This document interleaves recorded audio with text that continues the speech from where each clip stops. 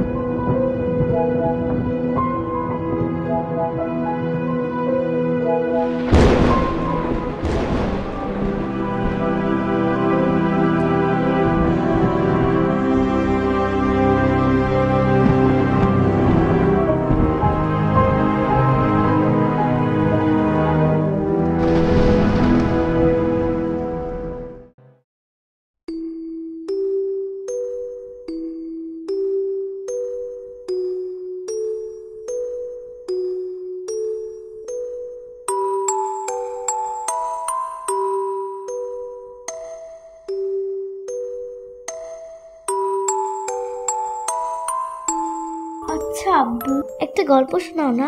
আজ তোমাকে গল্প শোনাতেই হবে, অনেক দিন হয়েছে শোনাওনি।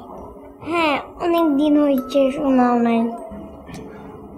আচ্ছা বাবা, ঠিক আছে। রাজকন্যা রাজপুত্রের গল্প না, জাদুর গল্প। জাদু না বাবা, রহস্য। আমি রহস্যের গল্প শুনতে চাই। না, জাদুর গল্প। ওরে কি জ্বালাতন রে। আচ্ছা ঠিক আছে, আমি এখন যে গল্পটি বলবো সেখানে রাজপুত্রও থাকবে, রাজকন্যাও থাকবে, জাদুও থাকবে, আবার রহস্যও থাকবে। ঠিক আছে, চলবে? হ্যাঁ বাবা, চলবে চলবে চলবে। শোনো,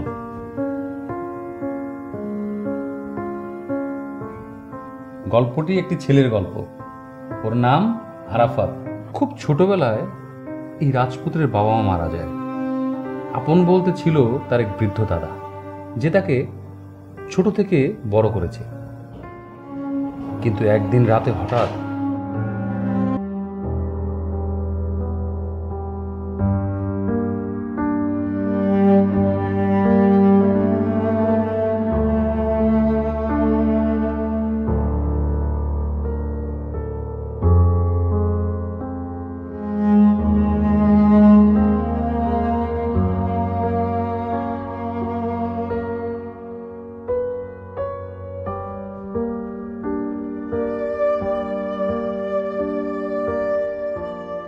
উঠে গেছো? ওই তোমার আর্কিওলজির উপর অনেক রিপোর্ট করা ছিল না, আমি ওটি খুঁজছিলাম। মানে আমি এবার ইউনিভার্সিটির জন্য এই আর্কিওলজির উপর একটা থিসিস পেপার দেবো। সো আই হোপ পেয়ে গেছি, মানে এটাই মিলাচ্ছিলাম। এত কম আলোতে পড়তে নেই আরাফাত, এতে চোখের ক্ষতি হয়। আচ্ছা ঠিক আছে, আর পড়বো না। তুমি ওষুধ খেয়েছো? হ্যাঁ। শোনো, আমার রাত জাগতে হতে পারে, তুমি কিন্তু ঠিকঠাক মতো ঘুমিয়ে পড়বে। আমার যাতে অসুবিধা না হয় সেজন্য তো আলো জ্বালাচ্ছি, তাই না?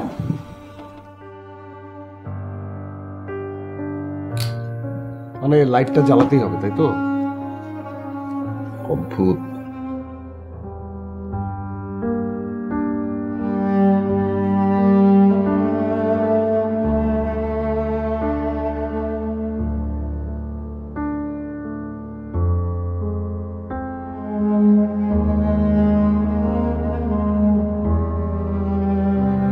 দাদু, আমি প্রায় দেখেছি তুমি ওই আয়নার দিকে মন্ত্রমুগ্ধের মতো তাকিয়ে থাকো। আচ্ছা তুমি আমাকে বলো তো, যে ওই আয়নায় কি বিশেষ কিছু আছে? আছে, এই আয়নাতে বিশেষ অনেক কিছুই আছে। এই আয়না 8-10টা সাধারণ আয়নার মতো নয়, এটা অনেক দূর থেকে এসেছে, অনেক দূর, অতি রহস্যময়, রহস্যময়। আচ্ছা দাদু, তোমার কি হলো বলো তো? মানে কি পাগলের মতো বলছো? এই আয়না আমার আপনজনকে আমার কাছে ফিরিয়ে দিয়েছে। এই আয়নাতে জাদু আছে, এর অনেক অনেক ক্ষমতা। আজ তোকে আমি একটা বিষয় বলবো, যা আমি তোকে কখনোই বলিনি। এই হে আয়না আমাকে আমার দাদু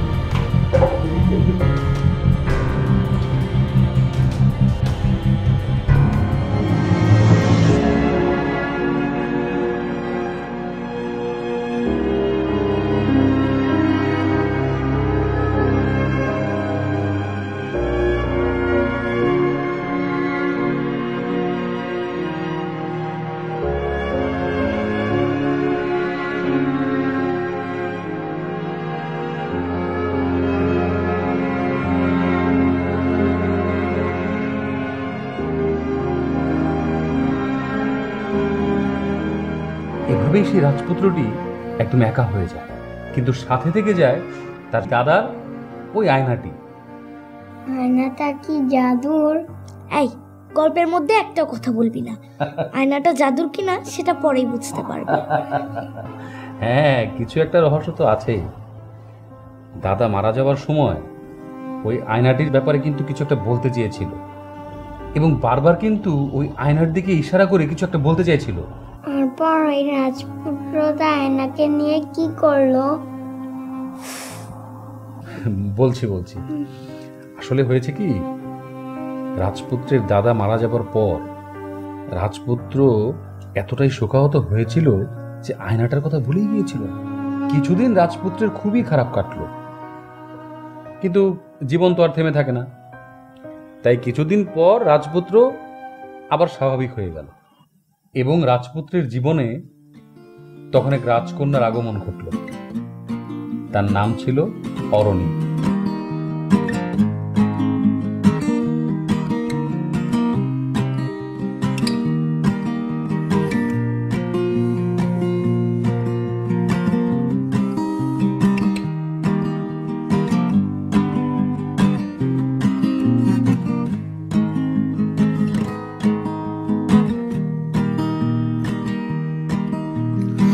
Love of mine, someday you will die, but I'll be close behind.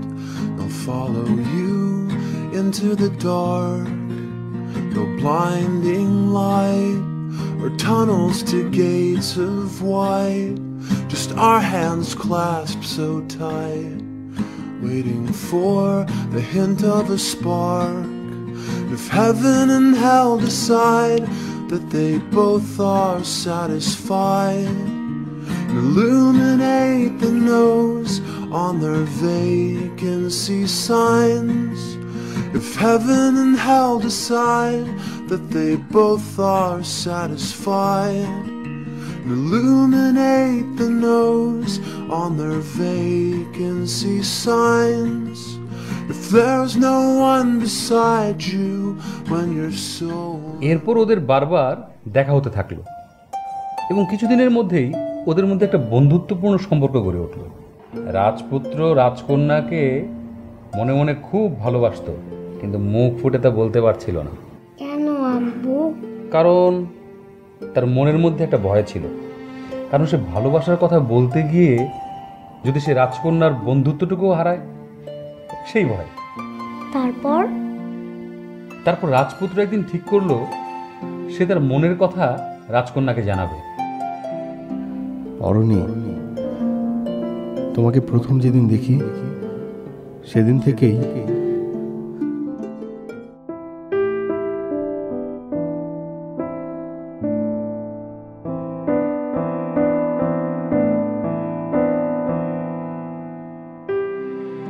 কিভাবে শুরু করব বুঝতে পারছি না। তোমাকে যে কথাটা বলতে চাই সেটা মুখে বলতে পারছি না, বিধায় এই চিঠির আশ্রয় নিতে হলো। আমরা এখন খুব ভালো বন্ধু এবং আশা করি আজীবন থাকব। তোমার সঙ্গ আমি কখনোই হারাতে চাই না। তোমার বন্ধুত্ব হারিয়ে ফেলবো সেই ভয়ে আমি কিছু কথা অনেক দিন থেকেই তোমাকে বলতে পারছি না। তবে আজ মনে হচ্ছে বেশি দেরি করাটা বোধহয় ঠিক হবে না। ভালোবাসা প্রকাশের সঠিক ভাষাটা আমার জানা নেই, এজন্য হয়তো আচরণেও কখনো প্রকাশ পায়নি। তবে সত্যি কথা বলতে আমি তোমাকে অনেক ভালোবাসি।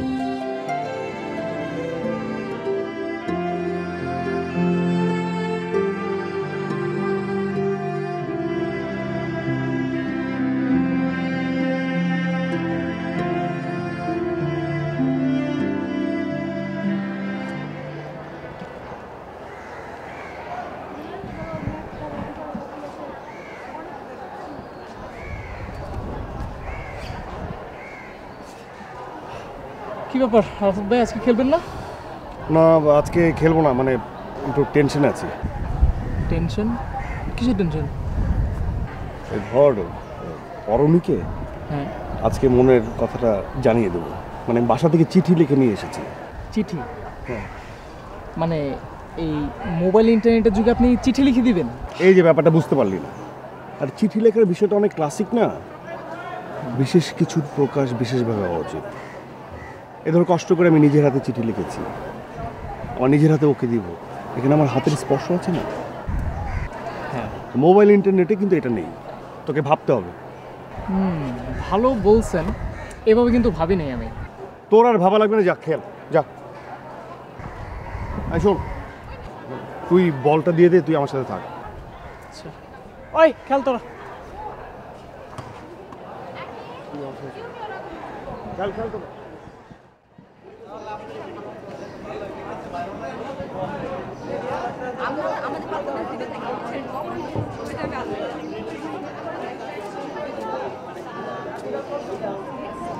আপনার সাথে একটু কথা ছিল। বলুন। আরাফাত ভাই, আপনি একটু এদিকে আসবেন। কেন ওইদিকে যাওয়া লাগবে কেন? আপনি এখানেই বলুন যা বলার। কি এটা? চল তো। প্লিজ শোনেন। আরে শোনেন, প্লিজ প্লিজ শোনেন।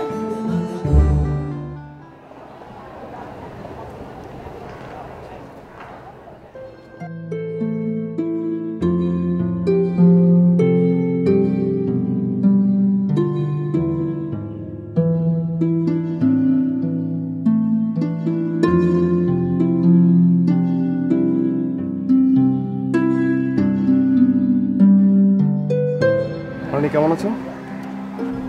ভালো। তুমি? এই তো ভালো। আমি তোমাকে ফোনে ট্রাই করছিলাম।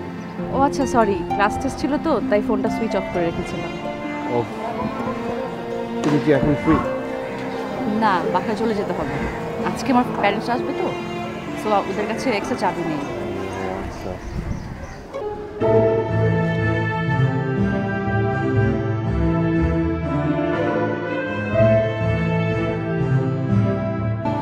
কিরে প্রেম, তো তুই আমার দিকে এভাবে তাকিয়ে আছিস কেন? মানে সমস্যাটা কি?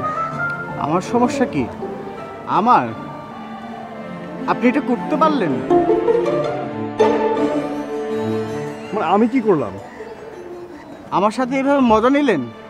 ভালোই, আমি গেলাম। আল্লাহই আপনার বিচার করবে। আজব একটা ছেলে, বেশি পড়ে না, বেশি পড়তে পড়তে মাথাটা একদম শেষ, পাগল হয়ে গেছে। আচ্ছা ঠিক আছে, আমি তাহলে আসি, তুমি খেলো। না না না, মানে আমি আজকে খেলবো না, আমি এখন ফ্রি আর কি। আচ্ছা অরিম, আমি কি তোমাকে বাসা পর্যন্ত এগিয়ে দিতে পারি? হ্যাঁ শিওর। আরাফাত ভাই, কি কি হলো, খেলবেন না? কি মানে খেলবেন না? খেলা তো শুরু হয়ে যাচ্ছে। কি? আসবো, আমি আসবো। না না, তোরা খেল, আমি আমি আমি আমি আসছি, প্লিজ। আচ্ছা ঠিক আছে, বুঝছি।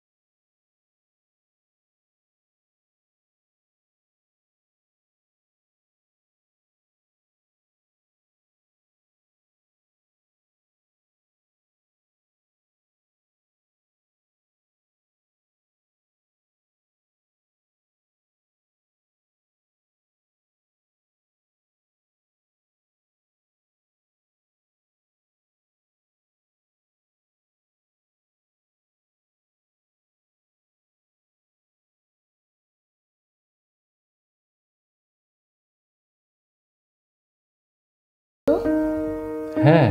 তাকে বাঁচানো গেল না? না। তারপর এখান থেকেই আমার মূল গল্প শুরু।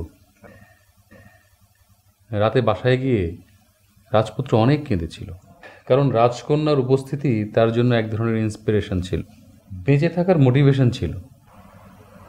রাজকন্যার এই অকালে চলে যাওয়াটা একদমই কোনো স্বাভাবিক ঘটনা ছিল না। রাজপুত্রের মন ব্যাপারটা কোনোভাবেই মেনে নিতে পারল না।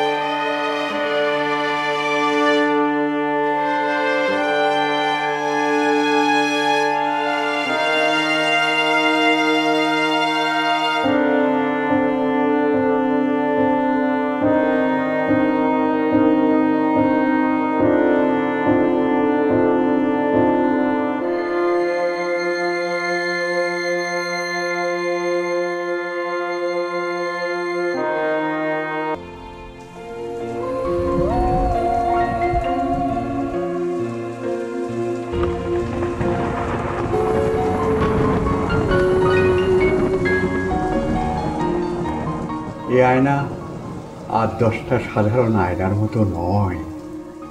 এই আয়না আমার আপনজনকে আমার কাছে ফিরিয়ে দিয়েছে। এই আয়নাতে জাদু আছে।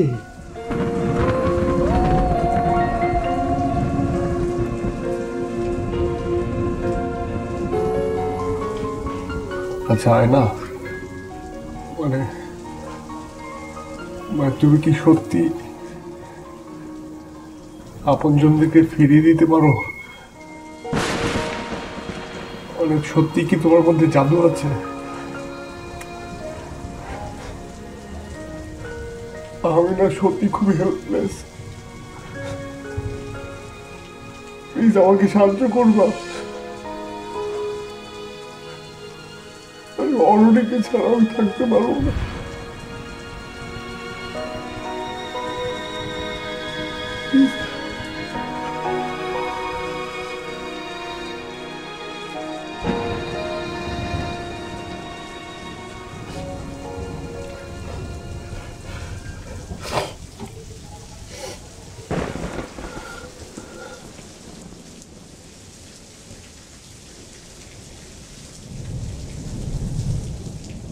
একবার যে পৃথিবী ছেড়ে চলে যায় তাকে কি আর ফিরিয়ে আনা যায়?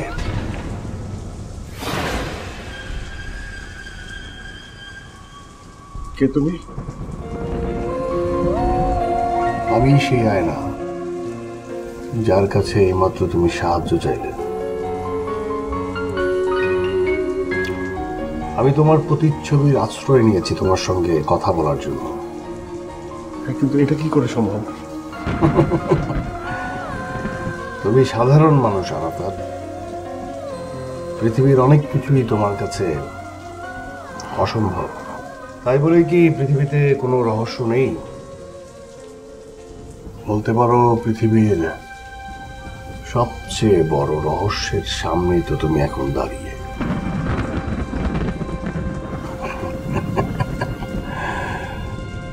আয়না, এই জগৎটাই তো আলাদা। আরাফাত, কিছু জিনিস না যুক্তি দিয়ে ব্যাখ্যা করা যায় না। তুমি আমাকে বরং যুক্তিহীন রহস্য বলেই মেনে নাও, যার সমাধান পাওয়া তোমার সাধ্যের বাইরে।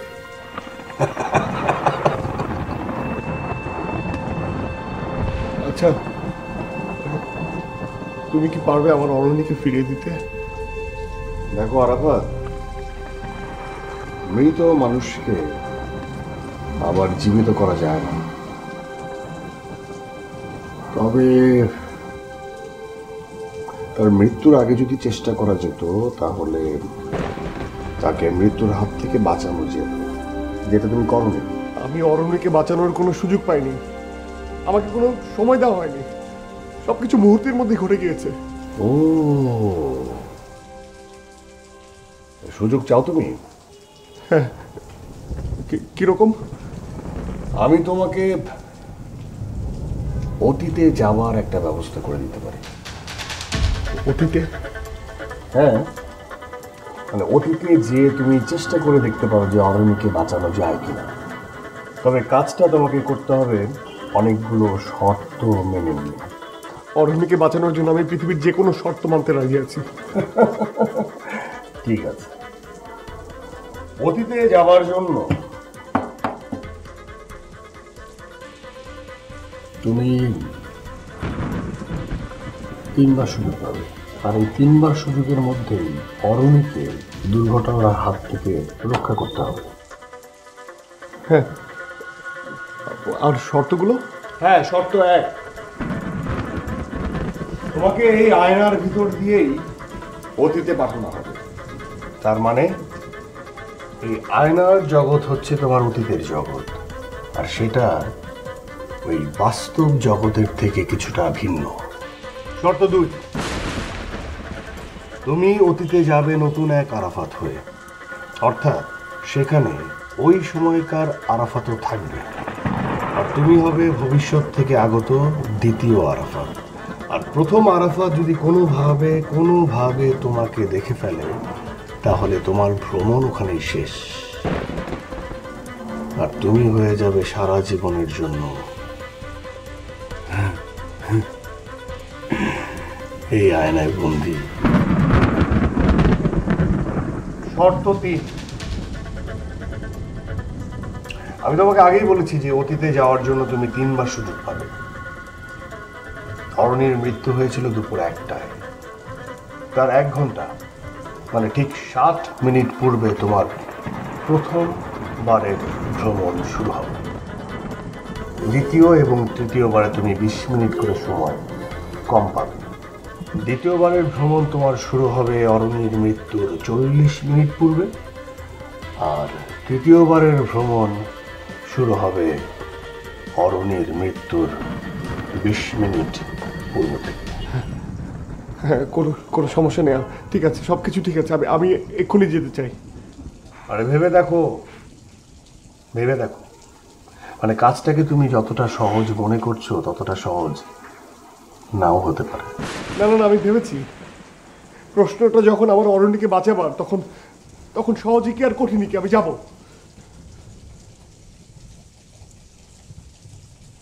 Good, very good. তাহলে কি বলো, ভ্রমণ শুরু করা যাক? হ্যাঁ, নিঃসন্দেহে।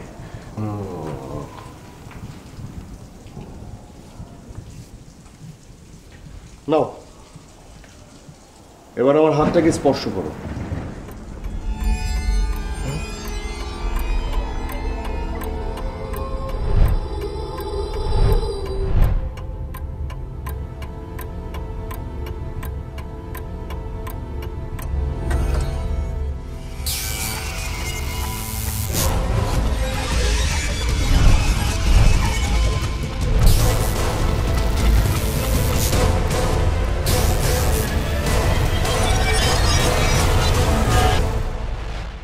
আয়নার জগতে স্বাগতম। বর্তমানে তুমি অতীতকালে অবস্থান করছো এবং তোমার হাতে আছে মাত্র 7 মিনিট।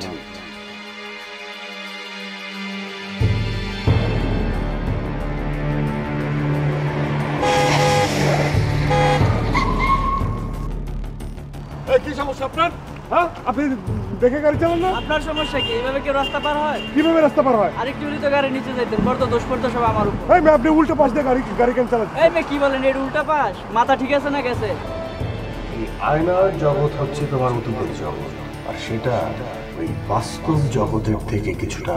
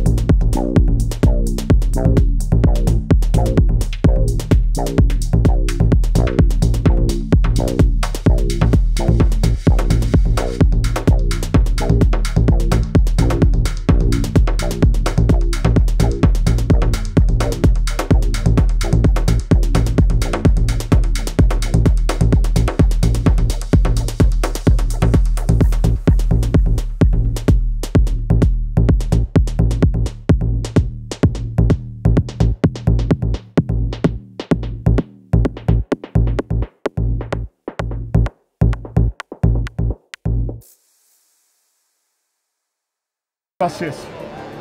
15 মিনিট? আরে ওর ও চিনতে পারছি ভাই, বলেন। ওই বিবিএ বিল্ডিং এর সামনে ওর ক্লাস শেষ। হ্যাঁ, তুই যাবি, তুই ওকে ডেকে নিয়ে আসবি। আমি এখানে আছি, হ্যাঁ, এই অ্যাডমিন বিল্ডিং এর পেছনে। ওর সাথে আমার খুব জরুরি কথা আছে, তুই যে ডেকে নিয়ে আস প্লিজ। কিন্তু ভাই আমার লাইব্রেরিতে বইগুলো দিতে হবে। না না না না, লাইব্রেরিতে এখন বই দেওয়া যাবে না, আমার সময় হাতে খুব কম, বুঝছিস?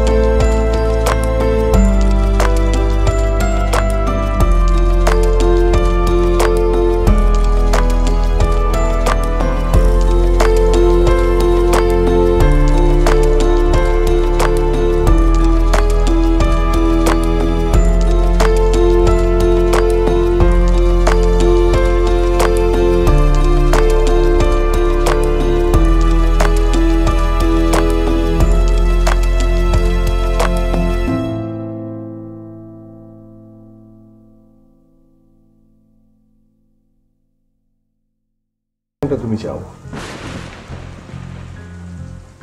তুমি কি আবার অতীতে যাওয়ার জন্য প্রস্তুত?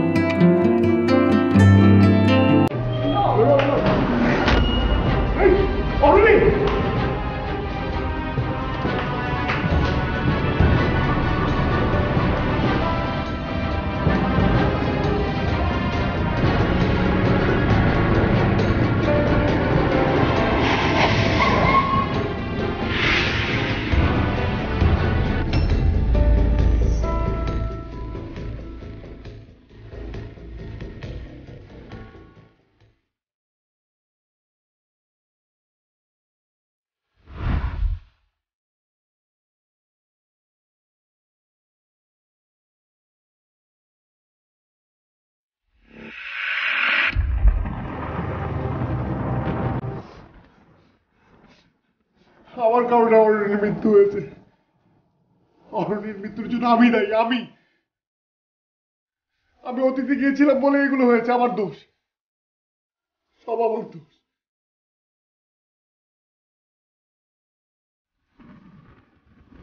কিন্তু আমি অতীতে গেলাম কেন? মানে অরণ্যের মৃত্যু না হলে তো আমার অতীতে যাওয়ার কোনো প্রয়োজন ছিল না। এই কারণেই তো গিয়েছি আমি। অতীতে গিয়েছি বলে এসব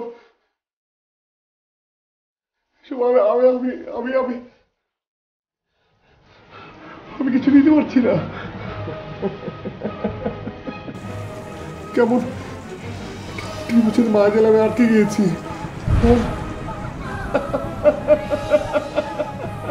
এই তুমি আমাকে বলো, তুমি আমাকে এরকম ত্রিভুজ একটা মায়াজালের মধ্যে কেন আটকে দিলে?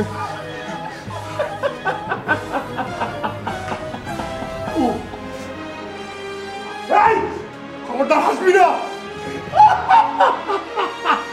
আমার নিজেকে খুনি মনে হচ্ছে। হাসবি না।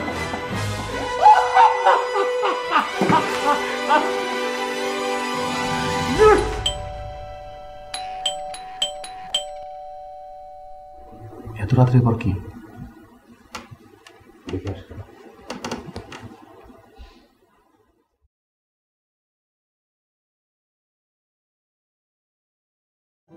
তোরা কি ঘুমিয়ে পড়েছে? এখনো ঘুমায়নি। ছোটরা গল্প শুনতে শুনতে ঘুমিয়ে পড়েছে, আর বড়রা জেগে আছে, কারণ গল্প এখনো শেষ হয়নি। নিশ্চয়ই আরাফাত ভাইয়ের ওই বানানো গল্পটা। কি আছে মানে বানানো হতে যাবে? এরকম হতে পারে না। তোমার মাথা মানুষের এই বানানো কথাবার্তা তুমি বোঝো না। ব্যাগ ভর্তি করে কাপড় চোপড় নিয়ে গেলে, মানে এত ওয়েট কেন?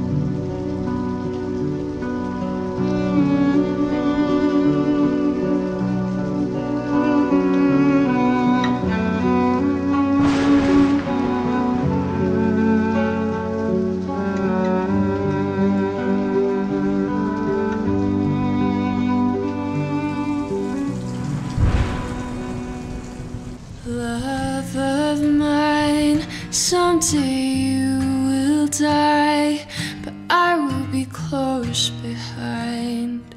I'll follow you into the dark.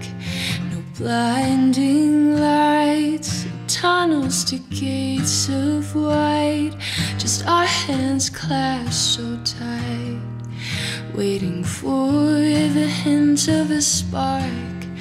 If heaven and hell decide that they both are satisfied, illuminate the nose on their vacancy signs.